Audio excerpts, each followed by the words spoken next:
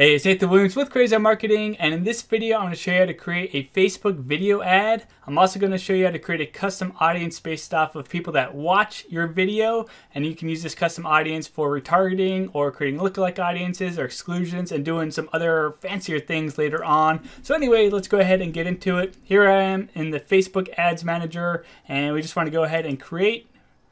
And it'll load up our campaign objectives right here. And so you might see that there's an option here for video views, and you might think that that's the option that you want to go with, is to get, if you're doing a video ad, you want video views, right? Kind of makes some sense in kind of a way. But what this does essentially is just puts your video like everywhere, and it will get views. So it'll get, good, affordable views, but what you won't get is people engaging with it necessarily. So you won't get like clicks over to your website, or you won't get like product sales or leads or anything like that. You'll just get views of your video. So if more than likely, being a small business, you want somebody to go to your website, to opt in, become a lead, buy something, etc., engage with you in some sort of way. So my recommendation is to stay away from these video views, unless the only time a small business might want video views is if you're a physical location and you're targeting like a 2-mile radius around your location and you're trying to like saturate that market. That's like the only time I could see video views being useful, is if you're doing a small tight radius for like a physical location and you just want to saturate the market. That's like the only time I'd ever recommend doing video views, because more than likely, like I said, you want people going to your website or conversions basically. So probably traffic or conversions are what you want to go ahead and choose. Either way, you can create a video ad choosing traffic or conversions. So for sake of example, I'm going to go with conversions because more than likely you want somebody to go to your website and do something there. So conversions is typically what you'll go with. So we'll go with that. Now we can go ahead and name our campaign. So I'm just going to call this example video campaign. And then we can go ahead and create an ad set. I'll just say ad set 1. And then we can go ahead and create an ad real quick, ad 1. And then I'll go ahead and hit continue. And so it drops us off at the campaign level, and we have several settings here we could go ahead and adjust. Now I have another video on setting up campaigns, ad sets, and ads that I'll link to that goes into more detail that I'm going to go to here. I'm just going to point out the stuff that's relevant to video ads on Facebook. So come on down here. There's nothing unique or special that we need to worry about. Again, I recommend watching the video if you need help setting up a campaign in the first place. We'll come on down to the ad set level, and we got to go ahead and do some things here. So since I'm doing a conversion campaign, I want to go ahead and select a conversion event. I'll just go ahead with a lead event for the sake of example here. We'll come on down here. You could go ahead and set the budget and whatever's relevant. Set your targeting for whatever's relevant. Again, that video that I have that I'll link to breaks all this stuff down. So if you need more information, watch that video. All right, placements is what I wanted to talk about right now. So what I recommend doing is actually going with automatic placements, which is what Facebook recommends. And that's because Facebook's algorithm is very advanced, and assuming that you've set up your Facebook pixel correctly and you're properly tracking leads, so you're tracking your conversion event here, which is leads in our case, then Facebook's algorithm is going to put your ads in different places. It's going to see who's watching, who's clicking, who's becoming that lead, and it's going to better optimize everything. So assuming your pixel's all properly set up, I recommend going with automatic placements. It's the best option for Facebook's algorithm to do everything. If you go with manual placements, like, you might miss out on like a hidden source of traffic that you wouldn't have thought of. You might think like that Instagram Explorer might not do well, but in reality, Instagram Explorer is like the best source of traffic for your business for whatever reason. So you don't want to mess with it. Let Facebook's algorithm do the job that it's set out to do, and that's to, give you good results so you keep spending money with Facebook, right? So if you win, they win. So automatic placements is where it's at. And we're not going to worry about these other options here. We're just going to move on down to the ad level now, and we'll set up our ad real quick. So we have our Facebook page. Go ahead and select the page that's running the ad. If you have your Instagram account connected, you could go ahead and connect or select your Instagram account, or you could go ahead and just use your selected page right here. Then we want to go ahead and create an ad, and we want to select single image or video, right? And we don't need to worry about full screen mobile experience in this particular video. I do have other videos on instant experience ads, so if you're interested in that. But we're coming down here to add creative, and here's where we're going to go ahead and add our media. So we'll go ahead and add a video. and you can go ahead and click the upload button right here if you don't already have some video. So I'm just going to select a random video here and upload it for our ad. And so the video is updated. So now I want to point out a couple things. So you might get some error messages or warning messages. So add a video that meets the requirement for Instagram feed or Instagram stories, Facebook in-stream videos, etc. And if you hover over the little eye thing, it tells you like why you're getting this warning. And it's saying because you need a length of up to 120 seconds, an aspect ratio of 4.45:16:9, however you say that. So anyway, if your video doesn't fit these requirements, well then it's not going to run on those various platforms. For example, my video is 4 minutes and 29 seconds long, which is pretty long for an ad, but in that instance, it's not going to run in these various placements. So what you could go ahead and do is come on down here to select a placement to edit. So let's say Instagram feed isn't going to work. So if we do this right here, we come on down here to Instagram feed, we can select here and we can go ahead and either change the video out for Instagram. So we have a specific video for the Instagram feed, and you just come in here and you can go ahead and upload a video to your account here, and it would run in the Instagram feed. Or you could just go ahead and straight up trim the video if you want to, so that way it'd go ahead and run on Instagram. Now of course you might trim it in the middle of the video and your video wouldn't make much sense, but hey, it'd go ahead and run on Instagram. So I just wanted to go ahead and point that out real quick. Also, you'll notice there's some other options in here, like we could go ahead and set up a thumbnail if you want to. So you could select something that, you know, catches the eye,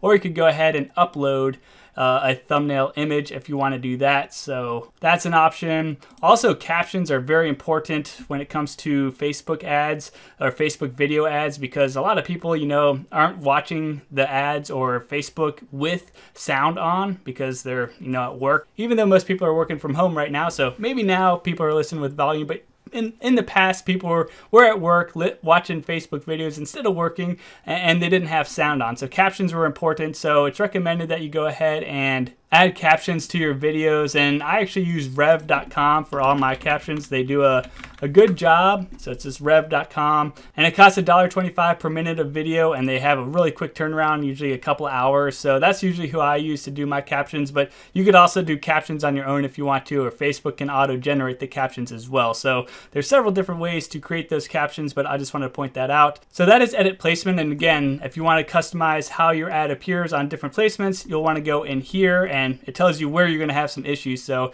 you might want to go ahead and fix these trouble places at the very least, so that way your ad shows on all the spaces available on Facebook, Instagram, etc.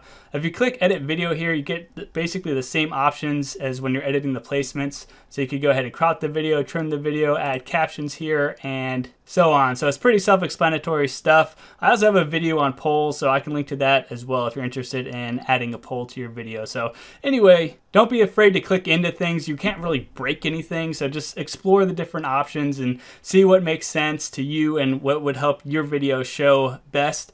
Coming on down here, we can add primary text, headline, description, and so on. So let's go ahead and click an image or a location where we can kind of see what our ad will look like. Here's what my ad will look like. And now you can just go ahead and add your primary text copy, primary text, which goes above the video. And you'll see it right here. So primary text goes above the video, and we have our little video here. We can go ahead and add a headline then, which will go right below the video. So headline. And then we can go ahead and add a description real quick as well, description. And so there we go right here. And the description usually shows below the headline, which is below the video, but for some reason it's not popping up here. It might be because my video is too long, or certain placements show different ad elements. For example, the marketplace here shows the headline right there underneath the video, just like you see right here in this preview. But basically you can come over here and click in the right hand side and see how your ad will look on the different placements.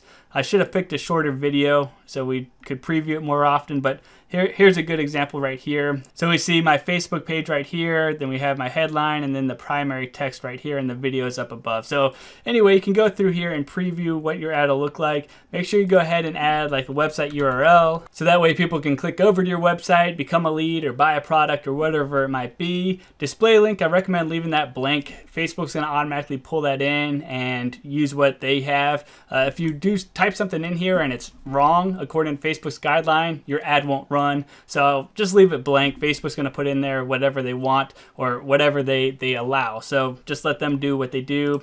Call to action, learn more is a good one. You know, most people want to learn more. But if a better call to action fits what you're offering to somebody, go ahead and select that call to action. And you can see it right here. There's a little learn more link on this particular image or this particular ad type versus here we are on the Facebook news feed. We see down here we have the learn more button just like that. And now it's showing the headline and the description. I don't know why it wasn't updating earlier. Something must have just been taking its time updating. But anyway, this is what the ad should look like on the Facebook news feed. You have the primary text, you got your video ad, you have your headline, description, and then your call to action button.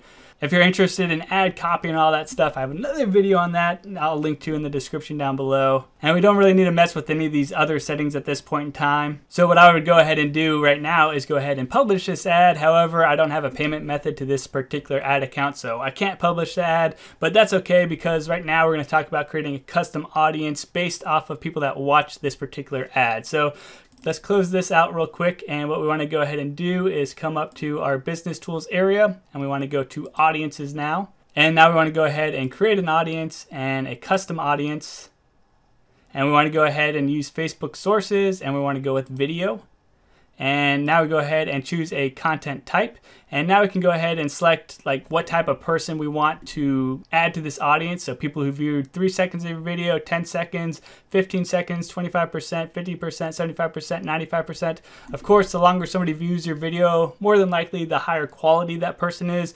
But my rule of thumb is just to go with this 15 seconds of video. If somebody watches 15 seconds of one of my videos, they probably will remember me a day or two later, and hopefully that'll help them watch the next ad or engage with the next ad that they see of mine. Because again, we're creating this audience for retargeting purposes, creating lookalike audiences, exclusions, and there's a couple other things you could do with a custom audience, but those are the main 3 things right there. So now we need to go ahead and choose the video. And so you want to go ahead and select your campaign. And if you have published campaigns, you'll see them pop up right here. So you'd go ahead and select the campaign that has the particular video that you are creating this audience from. Now, since I couldn't publish the campaign because I don't have an active payment method on this account, I don't see it right here. So I'm going to go another way. I'm going to go ahead and just use Facebook page, and I'll select the Facebook page that I have in my account. So let me grab one real quick. And I'm just going to go ahead and select this video right here. Let's pretend like this is the video that my ad is part of. So that's why I'm selecting this particular video right here. And I'll go ahead and hit confirm.